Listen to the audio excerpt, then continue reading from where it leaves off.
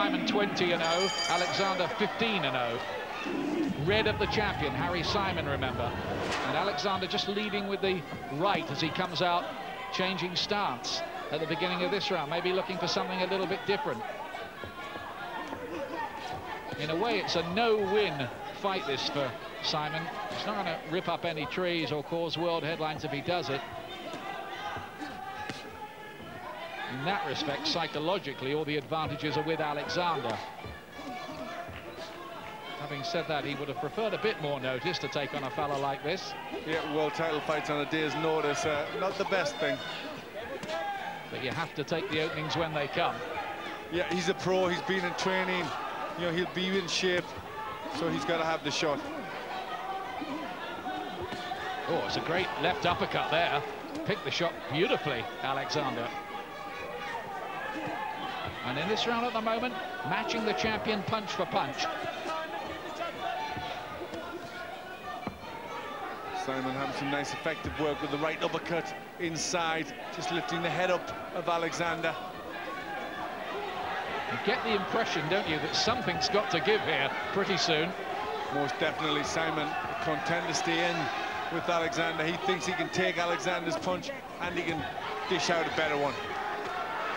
That's a heavy right hand to the body and a right cross twice over, 3 times over, 4 times over from Simon. Alexander shakes his head as if to say not her, but he's beginning here to be dismantled if he's not careful. Look how brave he is, he comes back. Flying leather from Alexander too. Well, Alexander was inspired as an 11-year-old watching Hagler fighting Hearns. It's not quite that, but it isn't half bad. Yep, it's a good one. But he can't allow himself to get hit through the middle like he did there with Simon. Simon looking very good, putting these salvos of punches together. Again, heavy right hands. Alexander remains on his feet. And he's not a negligible puncher, Harry Simon, but you do feel these shots must take their toll.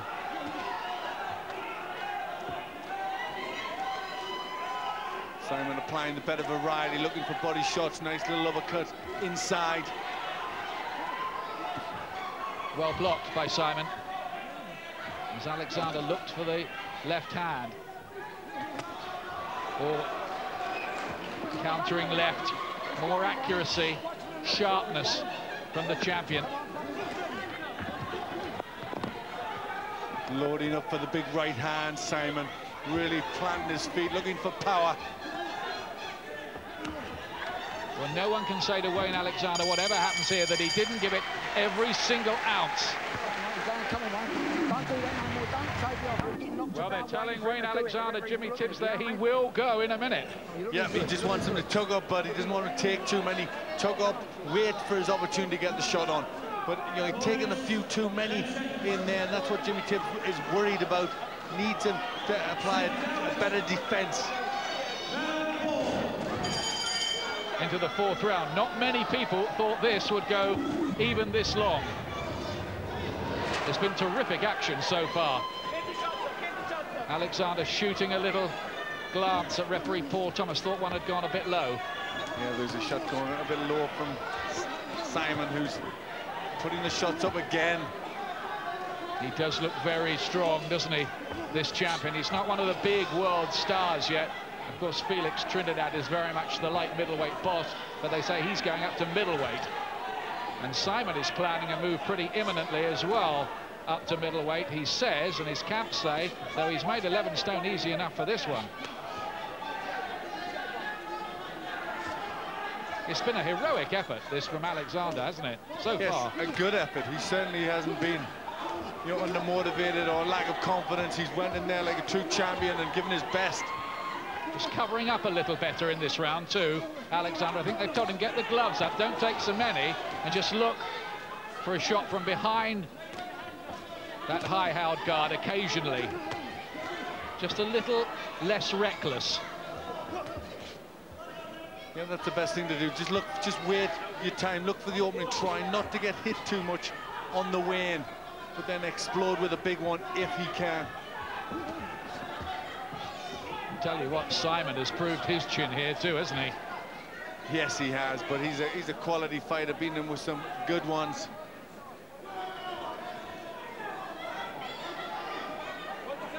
And this a fascinating division as well, not only worldwide but domestically too, with Anthony Farnell, who's the WBO #1, ahead of Alexander, who's the WBO #3. I can't work that one out since Alexander's the British champion, but there you go. Good body shot. The right hand from Simon looks hurtful, switching the attack to the body. Looks tired now, mouth gaping open, Alexander. Uppercut gets home as well. How much more has he got? Another big right hand. And he's taking these shots. Who'd have thought it?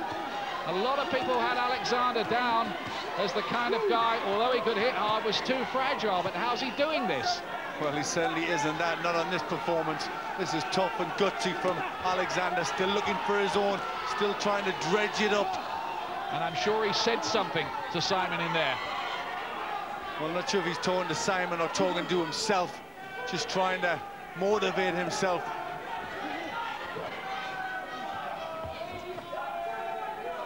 Does look tired though, Ian. Well, he'd have to, wouldn't he? He's had to take a lot of shots. He's given plenty of his own, and he's rocked Simon once or twice. But the champion still looks ominously composed, and at the moment you'd have to say in charge. Yeah, looks much the freshest, Simon, and that was his round again. There's the Harry Simon corner. Is there a bit of damage by the right eye there? It's hard to see from here. Yeah, it's hard to tell. They're certainly rubbing at something that looks maybe just to be a little bit of swelling. Dean Powell and Ernie Fossey in there helping out Harry Simon. That body shot, you could almost feel that from here. Yeah, he's put in some good body shots. Got the better variety, Simon, getting through with the better punches, but it's still a very good effort from Wayne Alexander. 4 rounds gone. I've given 3 of them to Simon and 1 to Alexander. What's Paul Thomas got to say here? Not happy with something? Heads, yeah, okay. This is round 5.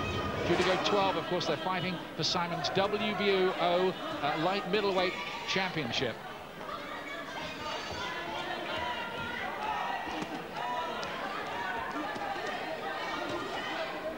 Late substitutes do sometimes win.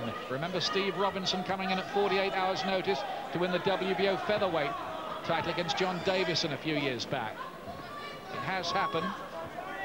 One guy was even taken out of the crowd after eating, what was it, a hot dog or a pizza or something on the night. Tim Tomaszek against Tommy Morrison for the WBO heavyweight crown. That is getting a bit silly. He lasted 4 rounds.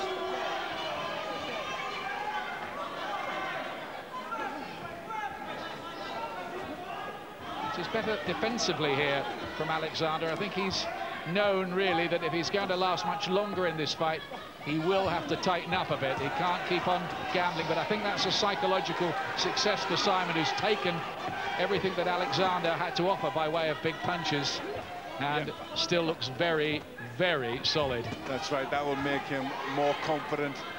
But it's good for Alexander just to bide his time a little bit, you know, just take a breather. You might just catch Simon making a mistake on the way in. Don't hold your man, Simon.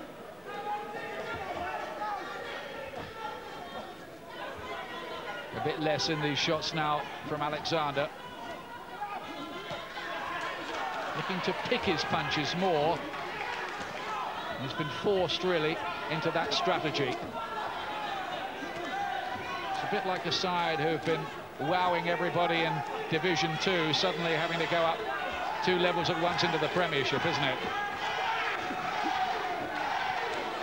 Well, he's on the back foot. Alexander, not really the way he's known to fight. Oh, there's another hurtful looking left to the body. He throws every punch with menace, and the body shots means he has to take a break. It was a conscious decision, really, by Alexander.